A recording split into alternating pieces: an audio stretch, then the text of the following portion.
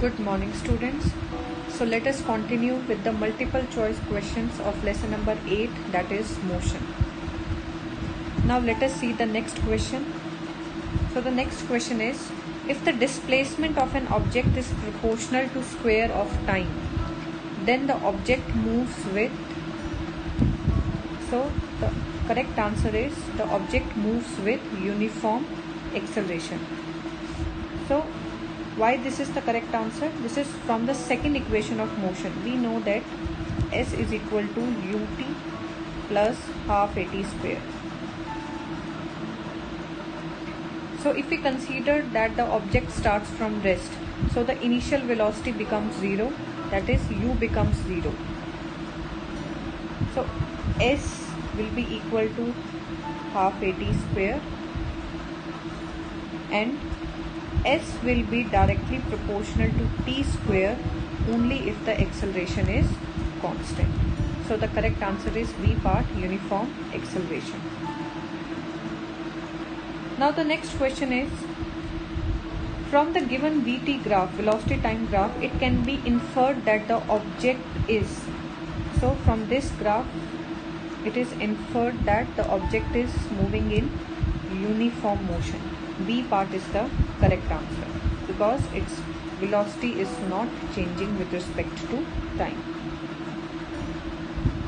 Third question is, suppose a boy is enjoying a ride on a merry-go-round which is moving with a constant speed of 10 meters per second. It implies that the boy is, in accelerated motion. So we have studied the topic uniform circular motion, uniform accelerated motion, where the uniform accelerated motion is the motion in which the speed is constant and velocity changes, and whenever there is change in velocity, that motion is called accelerated motion. So C part. Now question number 4. A particle is moving in a circular path of radius r. The displacement after half a circle would be.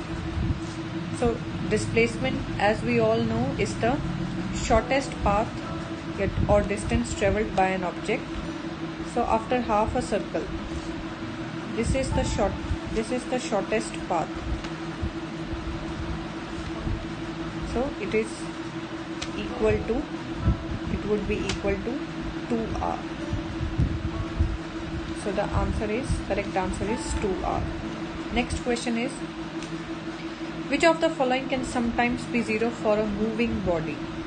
So for a moving body, average velocity can be 0, distance can never be 0, average speed also can never be 0, and displacement can be 0 if the initial and the final position is the same. So the correct answer is C part, first and fourth. Next question. Which of the following statement is correct regarding velocity and speed of a moving body?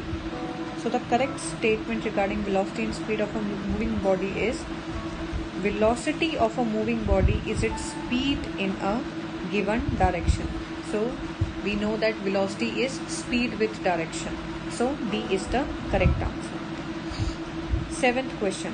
When a car driver travels at a speed of 10 meters per second, so here u is given to you as 10 meters per second, and applies brake, so final velocity comes out to be 0 meters per second, and brings the car to rest in 20 seconds.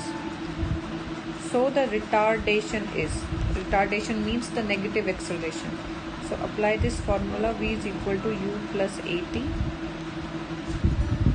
So when you put these values in this equation, you will get the answer as minus 0.5 meter per second square. So this is the correct answer. Now question number 8.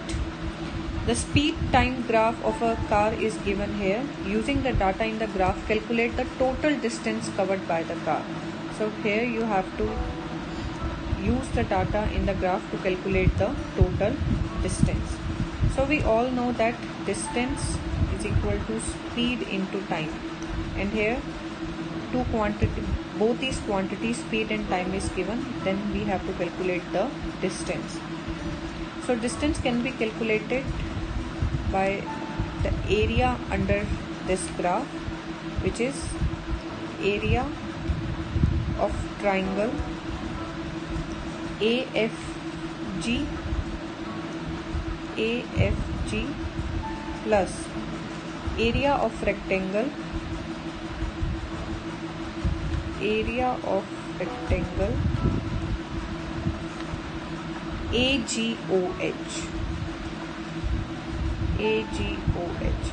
So this area,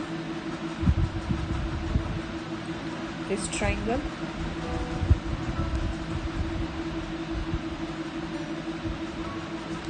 and this rectangle is the total distance covered by a car.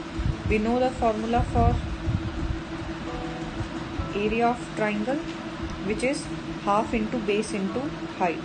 So apply that formula. Half into base is 50 and height is 25. You can count 5, 10, 15, 20, 25, and this is 50. Plus area of rectangle is length into breadth. So length is 50 and breadth is 5. So this comes out to be 625 and this comes out to be 250, and when we add this we get 875 meter as the total distance. So the correct answer is B part, that is 875 meter. Next question is, a car of mass 1000 kg is moving with a velocity of 10 meter per second.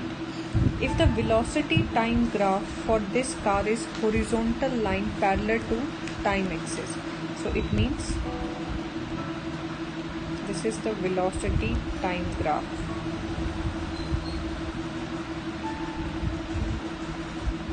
This basically means that velocity is constant. The object is moving in uniform motion, velocity is constant. Then the velocity of the car at the end of 25 seconds will be. So initially the speed was 10 meter per second, and the car at the end of the velocity of car at the end of 25 seconds we have to count. So we have to calculate V.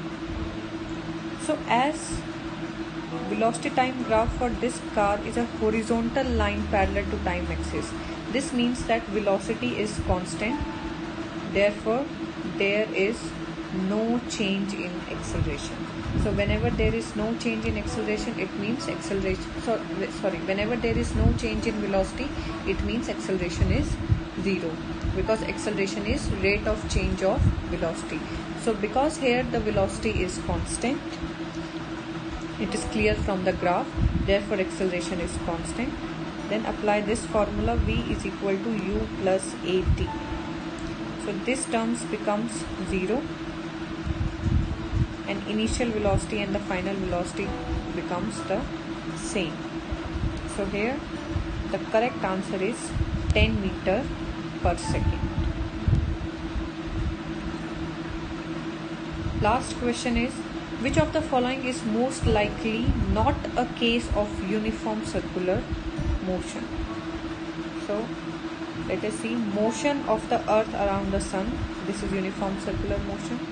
Motion of a toy train on a circular track, this is also a case of uniform circular motion. Next is motion of a racing car on a circular track. So this is not the case of uniform circular motion, because the speed of the racing car can increase or decrease on a circular track. So this is the correct option, C part. This is not the case of uniform circular motion. So I hope all the MCQs are clear to you all. So that's it for this video. In the next video we are going to discuss MCQs of other chapter, important MCQs of other chapter.